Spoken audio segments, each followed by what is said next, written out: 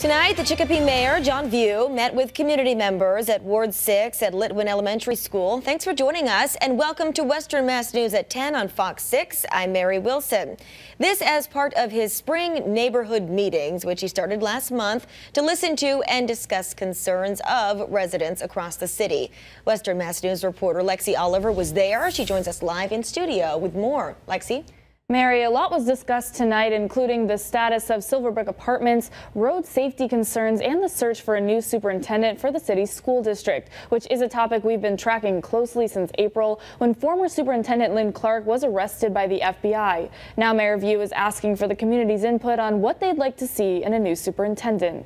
We're putting a comprehensive panel together to try to figure out who's going to be our next superintendent. Chicopee Mayor John Vieau speaking Wednesday at a Ward 6 neighborhood meeting addressing several topics throughout the city, including the district's search for a new superintendent. This after FBI agents arrested Lynn Clark at her Belchertown home at the beginning of April for allegedly sending threatening text messages to a candidate for the city's police chief, causing them to back out of the running, and then allegedly lying about it to federal investigators. It was later announced that she would no longer serve as the district superintendent after she was indicted by a federal grand jury. Vieau says Alvin Morton, who was previously the district's assistant superintendent and has been acting superintendent since Lynn Clark was put on leave, has agreed to serve as the interim superintendent throughout next school year, so they have enough time for their search. I want to make sure we do it right. It's a very important position. Mayor Vieau says they have contracted with the Massachusetts Association of School Committees to serve on the panel, and there will be 5 fresh faces on the school committee who have never been involved in a superintendent search, including himself. Like I said, and some of the things that we were looking for in a superintendent is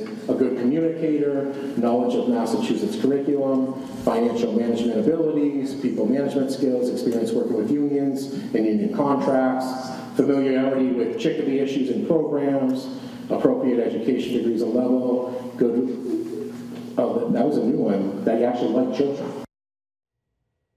There was some back and forth talk about whether they want to expand that search to a national level or keep it regional, but that's still up for debate. Meantime, Lynn Clark still pleads not guilty in connection to those charges of making false statements to the FBI. If convicted, she faces up to 5 years in prison for each false statement made and a fine of up to $10,000. Reporting live in studio, Lexi Oliver, Western Mass News.